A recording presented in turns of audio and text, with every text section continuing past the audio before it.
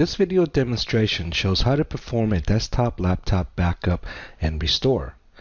Click on the Avamar client icon on the lower right-hand side of the desktop or laptop computer. Select Backup from the menu. The desktop-laptop client interface will open. On the left-hand side are options that the user can select.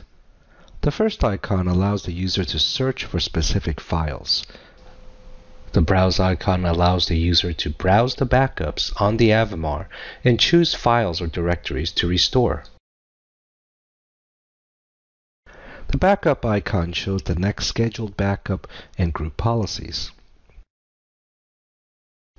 Lastly, the History icon displays the activity history of the backups and restores. Clicking on the specific activity will allow the user to view more detail on the bottom pane. Now let's take a look at how backups are created.